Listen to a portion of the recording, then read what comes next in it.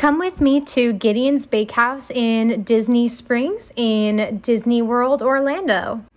This place was creepy and cool. It offers cookies, cakes, and cold brew coffees. Their coffees are also vegan. If you're coming to Gideon's, though, be prepared to wait as it is a very popular location. I decided to try the cookies and cream cookie, which was $6. It was delicious. I rated it a 9 out of 10. It was quite rich, though, and will take me a few days to finish. I also got the enormous cake slice in the flavor salted caramel. They change their cake flavors out frequently, so you might not see this one when you go.